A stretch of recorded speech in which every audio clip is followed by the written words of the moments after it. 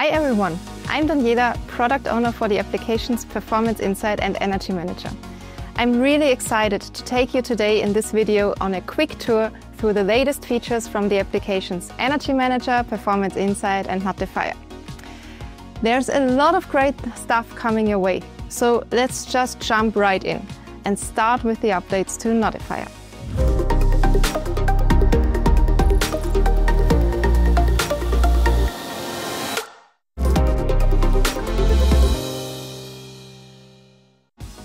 Some of you may already be using it, but for the others, did you know there's a mobile app for Notifier? With the latest release, we have added support for the newest iOS and Android versions. With the Notifier app, you can carry an alarm center right in your pocket or on your wrist, whether you're using an Android device or a Wear OS smartwatch. Notifier keeps you informed about the system status and sends you notification based on the rules you configure. The app is available in the stores and ready to go, so feel free to download and explore.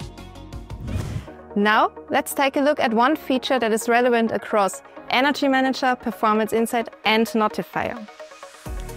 With the newest versions of the IIH Essentials, new APIs for asset modeling were introduced with incredible capabilities.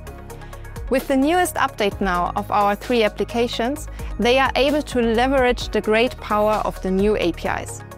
This enables new use cases and even more flexibility in modeling of your digital twin and creating an even more realistic asset model.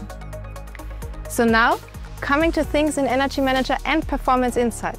So all things that I'm introducing to you now are available in both applications simultaneously.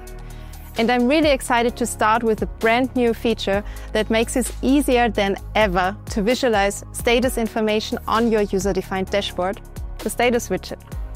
This new widget type brings more context and clarity to your data by allowing you to display status values with clear semantic meaning. Configuration is super simple. You only need to set one parameter and one corresponding status mapping. There are as well multiple visualization options available, so you can choose what fits your use case best. With this new widget, you can now highlight important states at one glance and make your user-defined dashboards even more informative, intuitive, and user-friendly. Coming to our analysis module, you can now take full advantage of your asset model's hierarchical structure when performing analysis such as OEE, energy media, or step chain.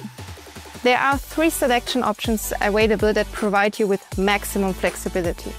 A single select of asset, the one-level selection where the asset and the direct children are included, and last but not least, the hierarchical selection, where all assets in the selected branch, including all children, are affected. These options make it easier and even more efficient to analyze data at the level of detail that best fits your needs. There are 2 massive improvements for Performance Insight regarding step time analysis. Have you ever wondered how to compare 2 step chains or, for instance, 2 lines with each other in regards to their step executions?